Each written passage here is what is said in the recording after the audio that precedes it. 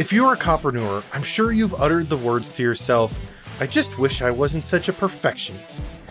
A byproduct of our Type A personalities and the nature of a career in law enforcement, many of us become perfectionists. There's no shame in giving yourself a backhanded compliment, but the shame is in continuing to do so. Perfectionism isn't the positive trait in entrepreneurship, but rather it's a security blanket. Perfectionism just becomes the word you hide behind so you never have to face the possibility of rejection, failure, or fear. Those that hide behind the excuse of perfectionism will never experience true success. While they hide their imperfect ideas from the world, they will one day realize that they accomplished very little over the course of their lifetime. The most dangerous way we sabotage ourselves is by waiting for the most perfect moment to begin. Nothing works perfectly the first time, or the first 100 times. Everything has a learning curve, and the beginning is just that, a beginning.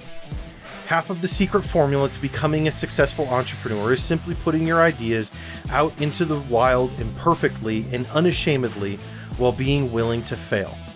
So if you want to overcome perfectionism to put yourself on the path towards success, here's what you need to do. First, surrender your desire to do it flawlessly on the first try. It's not possible. Then, learn to fail, and lastly, learn to learn from failing.